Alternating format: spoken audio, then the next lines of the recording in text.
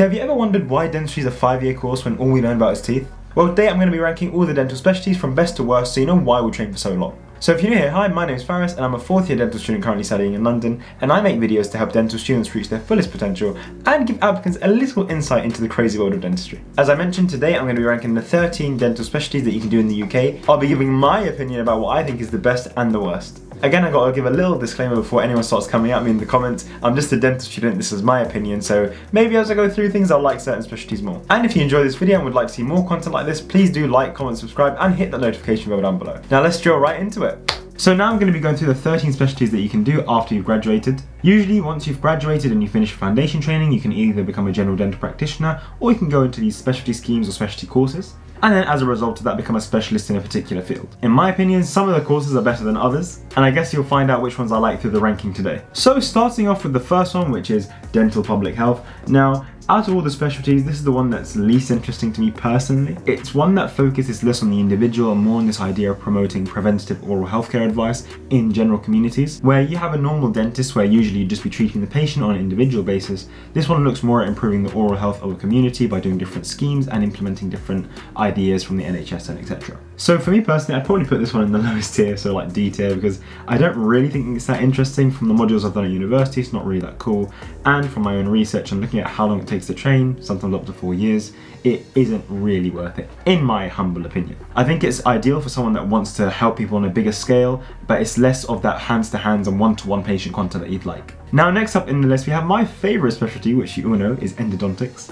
Of course I'm being a little bit sarcastic here because I find endodontics really difficult and not that enjoyable. Now out of all the specialties I still wouldn't say it's boring. It's definitely a very interesting specialty, but for me I find it a little bit challenging. Within endodontics you become a specialist and you help to treat conditions to do with the pulp, most notably root canal treatments. And these can be really complex because the canals are really small and it's quite hard to actually fill them and sort out the issues that you need to sort out. So even though I don't like it personally, I do understand the appeal of it and I can see it as being quite interesting. So I'm probably going to put it in the B tier. If I found it a bit easier or a bit more interesting personally, I'd maybe bump it up a little bit. I know I'm definitely going to get a bit of hate on that one because I know a lot of people like endodontics. Now the next one on the list is one I didn't even know existed before I did this video, which is oral and maxillofacial pathology. Now from that you can understand that it's quite lab based. This isn't your natural or very normal dental specialty. A lot of the time here you're working with a lot of microscopes, so obviously we have histology, which you also know I love. And it's more of an assessment of the more complex oral and maxillofacial diseases that can manifest in people. Now this one sounds really interesting, but as I said before, it doesn't really appeal to me because it sounds a little bit more lab based than I'd enjoy. However, I can see the appeal in it because you really do get to investigate some very interesting diseases and understand how they develop and how they can affect certain people on a personal scale. So as a result of that, I think it's a pretty decent profession. It's not something I'm personally really interested in. I'd probably put it just under endodontics in the B tier, so yeah, that's kind of where I put it. Next up on the list we have oral and maxillofacial radiology. Now I've got to be a little bit careful what I say here because my dad's actually a radiologist, so if I diss it too much he's not going to be too happy. But basically, just to cut it short, this is not one that I think is that interesting. Now I find radiology quite cool when I'm doing it in very short bursts, but to have this as your main specialty and your main career doesn't really sound that cool. You're basically just taking images all the time, reporting on them, and they don't really get that interesting. Again, this is my personal opinion and I may be completely wrong, but I don't really want to be trapped just looking at images, taking reports, etc. I want to be with the patient at all times. I really want to get into that treatment and more.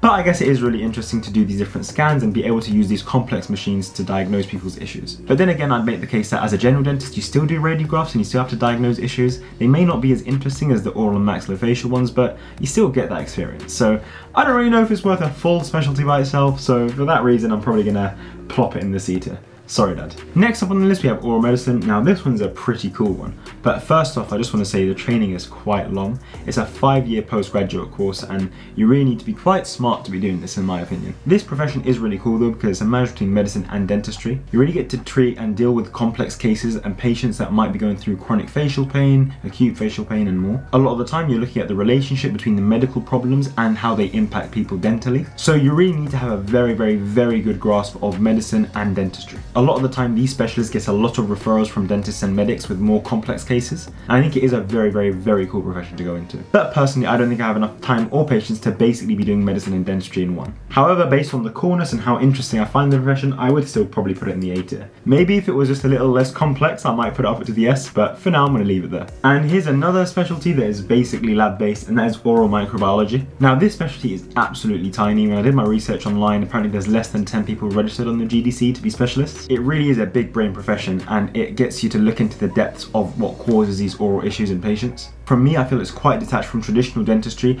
as you can see from the very low number of people that actually become specialists. For me personally, I feel like it's just too limited of a career to go down. There's other careers that have a lot of overlap that you can go down, such as oral medicine or oral and maxillofacial surgery. So for that reason, I'm probably just going to put it in the C tier as well, just because of how complex it is and how little people do it. Now, the next profession on the list is one of my favourites, and that is oral surgery. Straight away, going in the S tier. I'm sorry. I think oral surgery is extremely cool. I really like the hands-on effect of it. I really like how engaged you can be in this profession. It allows you to do so many interesting surgical interventions with patients. The only drawback is that the training is quite long and it can be quite competitive to get a post in London or in the UK. However, the fact that you actually get to do surgery, get to deal with really interesting and complex cases, is something that really appeals to me. This is something that I'm potentially considering in the future, which is why I might have put it in the S tier. Next up on the list is orthodontics. Now, this is one that a lot of people get inspired to do when they're first applying for dentistry, usually because they've had an experience with braces that helped improve their confidence. For me, I had braces, then I didn't really wear my retainer, so I didn't really reap the benefits. So I don't really have that personal connection that a lot of you might have. However, in terms of a profession, it does seem very, very interesting and can be quite lucrative. And it is also quite interesting to go into orthodontics, as it can be quite rewarding. Not in terms of money, but in terms of actually helping people. It's been found through research that one of the top reasons why people get bullied, even through adulthood, is due to their teeth and having a goofy smile or just not a very nice smile. And through orthodontics, you can fix that through different methods, such as braces. However, I have to mention again, you do have to do some extra training for this. It takes roughly 3 years to become an orthodontic specialist. So I'd probably put orthodontics in the A tier.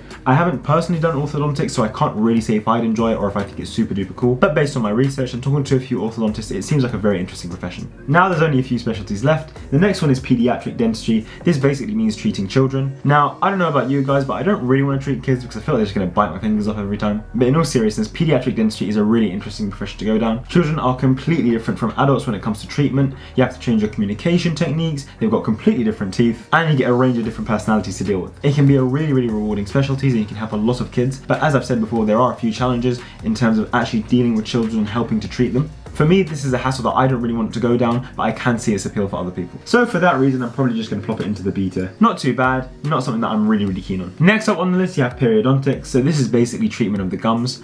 Now, from my personal experience, again, I have not found this super duper interesting. I think at university I've had a limited view of what you can actually do in perio. We've only really done things like basic assessments and seeing how to scale and polish people's teeth, which isn't really that exciting. However, I have talked to a few specialists in perio, and they've mentioned that it does scale a lot further from just doing scales and polishes. But for me, I don't know, gums don't seem that interesting. I don't think I want to commit my time to it, so perio, again, I'm gonna probably put it in the B tier. And if you'd asked me a few weeks ago, I probably would put it in D, but you know, I talked to a few interesting dentists and they changed my mind slightly. Now, next up on the list we have Prosthodontics. Now, this one's really, really cool. You get to deal with a lot of prostheses, so using a lot of crowns, veneers, implants, all of that. You really need to have a good attention to detail to help prepare teeth when they get these prosthetics added. But the entire profession as a whole to me is really, really interesting. At first, I used to hate doing things like crown preps, but now I really enjoy them and like the idea of the whole process, creating the crown, preparing your tooth and more. And I feel like a lot of the time with prosthodontics, you can have some really, really happy patients because you can really make some custom teeth that look very, very, very realistic. With this profession, it takes about 3 years to train, plus more years in placements and actual time to get onto the specialty register.